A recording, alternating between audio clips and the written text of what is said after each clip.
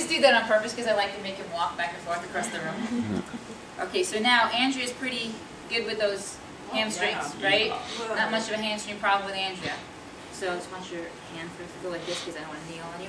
Now I can come up on the table because I'm dressed and she's dressed, right? If you don't want your shoes, I actually practice at home barefoot, so you know I have my shoes on right now. So I want to get her at least 90 degrees.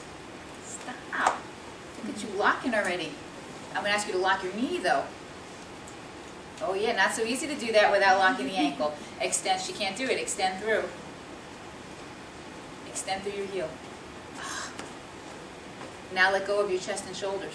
Thank you.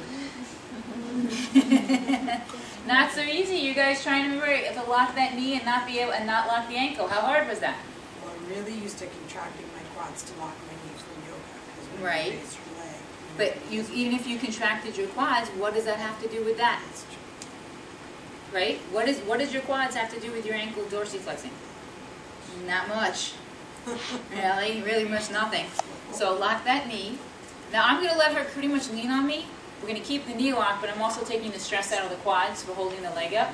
Now, if Andrea could only go this far, am I going to shove her up here? No.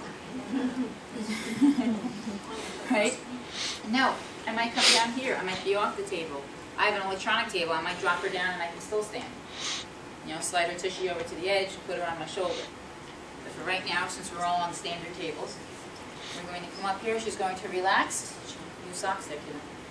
Right? So she's going to not lock her foot. She's going to extend from her hip, out her heel, to lock her knee. Thank you. Now, Miss Flexibility has some neuromuscular issues, doesn't she? Because she can't do a basic thing to lock. The other thing I'm noticing here is, well, she's got pretty much evenly flat. She's actually what? She's the opposite of most people. She's slightly everted, isn't she? Most people, they put their foot up here and they're inverted. Oh, and just as a preface to most people, I have a really bad sense of smell, so this doesn't bother me.